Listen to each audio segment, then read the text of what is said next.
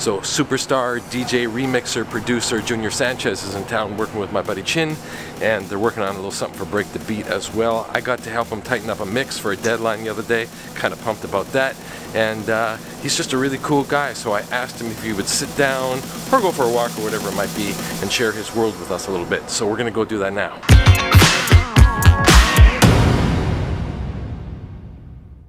So hey man, what's up? Thank you for hanging out. Thank you. Junior Sanchez, superstar, remixer, producer, DJ, you've been a label executive, you've been an A&R, you've seen this industry from, let's say, all sides. Yeah, a little bit from every perspective. Okay, so what does your world look like now? What are you doing? What are you into? What's your focus? Focused on creating great, honest content, songs. I'm at a point in my life where I'm kind of reinvigorated of just being honest with the music again. Right, I love it. I'm in the same place. I'm trying to find, you gotta feed your soul with it. And that's why we started in the first place. I was lucky enough to work on something a little bit with you the other day, and it really occurred to me, because of course I've heard lots of your work, but it really occurred to me how you really have a thing that sounds like you. For someone who's just coming up, how do you suggest they go about creating that for themselves? I think it takes time. Producers need to kind of really figure out their musical DNA or their musical sound print, as I like to say, and like really what sets them aside from everyone else. Everyone's making music, everyone's making beats, everyone's either using Fruity Loops or Reason or Logic, or so understanding your DAWs, you intimately know your program. And different tools are good for different things, but whatever you got, dial that in. Dial it in, and then use that in a way that really defines who you are. Don't try to mimic, find yourself. And hence, while you do that, you will discover a sound that's primarily yours. Edward, Timberland, Mutt Lange, Trevor Horn, or even longer, Daft Punk, for example, even Skrillex. People have a definitive sound because they work on their craft and put in the time and figure out themselves. That's it. I feel like people who don't compromise who they are don't lose their path. And I'm not saying they have to stay in the same place, but follow their creative muse, win. Yeah. Because artists that try and switch lanes because something's popular, I think have trouble. Yeah, people have done that. There was a time where that happened to me. There was a time where pre-EDM, there that shift, I was making a lot of rock records and I wanted to come back into the space. I was doing a lot of indie rock, so I was working with like people like Block Party and The Bravery and remixing all this stuff. At that point in my life, I couldn't partition like my brain. When I was involved in a music, I would immerse myself into it. So I would just completely dive in and kind of forget what was going on. So I had to ask some people that were peers of mine, I say, what's going on today? What's happening? Because you get lost. And for the first time in my life, I needed some help of like some sort of guidance. But credit to you for knowing that and asking for it. Yeah. Because I think it's easy to get so in your own bubble that you don't know when you're lost. You become irrelevant. Yeah. And I think that anybody who's been in this business long enough has gone through that process, because if you stay in the same place, you eventually become irrelevant. Yeah. And you have to reinvent yourself. And you can't be too proud to ask for help or ask questions. And you know what? It's so fun when you do. Yeah. I think collaboration is the key to unlocking any kind of block. Yeah, I think one of the biggest growths in my life, and everyone should go through this, and I think it's one of the biggest hindrances in any artist or any person, it's just ego. Let go of ego. Yeah. Once you honestly let go of that, I mean, it's endless what you can achieve and what you can do. Because your ego will just hold you down. Amen. Remixing, you're well known for that. Being able to take something and give it a completely different life. How do you start that?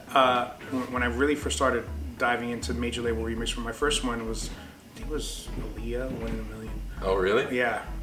Back then I would be like, really selective.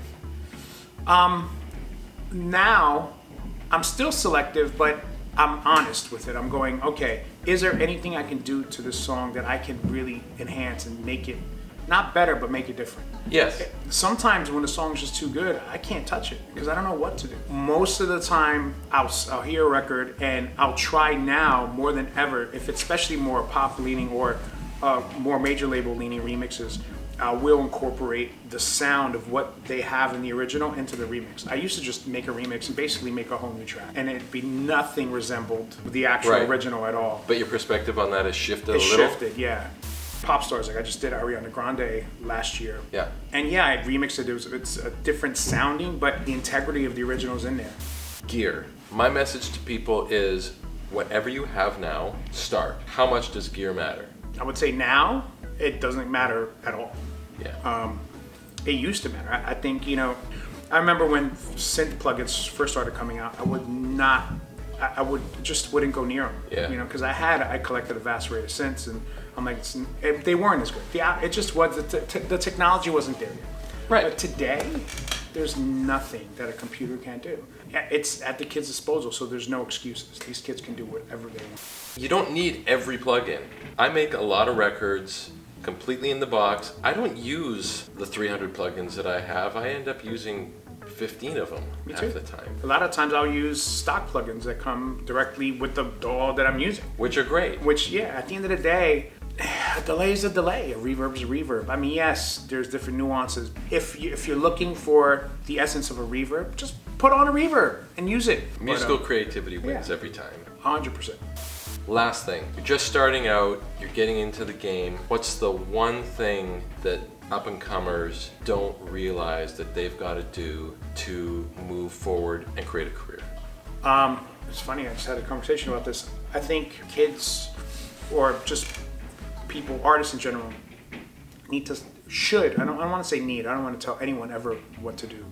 They should think about, stop looking at this as immediate success. Like, I think social media has made it where everything's in abundance so quickly. They want to be successful quickly because they see certain things in a different perspective, whether it be DJs on planes or in hotels and model girlfriends, this and that, the other. Put in the time, do it because you love it. Right. Figure yourself out, understand why you're doing this, because it ain't for everybody. No. You know, so. You and I are on airplanes a lot. Yeah. Yeah. And that's cool. But it's not, but it is and it's not, you know. Right. Everything gets old, no matter what you do, no matter what type of job you have. You could be CEO of a company, you could be a porn star that has sex every day. Everything gets tiring and old. There is not one perfect job. I can attest for myself. I got into it because I love it. Yeah. If you're looking to come into the music business and say, I want to be successful, then that's not the right mindset. You got to come into this because you love making music, you love the craft, you love the art, and you want to really do this to satiate your art and your soul, and then things will start to happen. The more time you put into something, it's going to happen. If not, if you're quickly coming into this because you want a quick success, then you're not doing it for the right reasons anyway, and it's probably not going to happen. Pretty much. That's the best advice I can give any young artist. Let's leave it there. That's perfect, man. Thank you so much for your time. Thanks for sharing with everybody here. Thank you. Dude, I really appreciate it. Thank you so much. Cool. Okay, well, why don't we do something we love? Make some records. See you guys later. Peace.